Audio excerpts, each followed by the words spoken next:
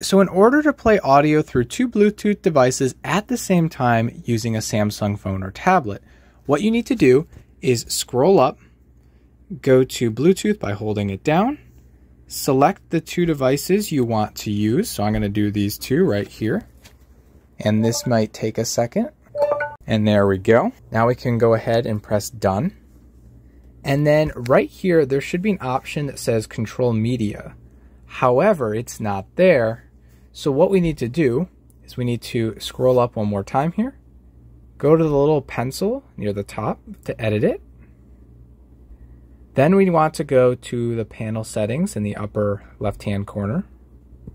Just a quick note here, if you have it on separate, you are going to have to change it to together to get the option we need to look at here. And then at the very bottom, there's something called device control and media output buttons. If we click on that, we'll tap this option called show when quick panel collapsed.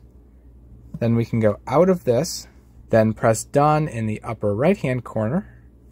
And if we go back down here, you can see we now have a media output. If we tap on that, we can then select both of these devices by clicking the little circle next to it.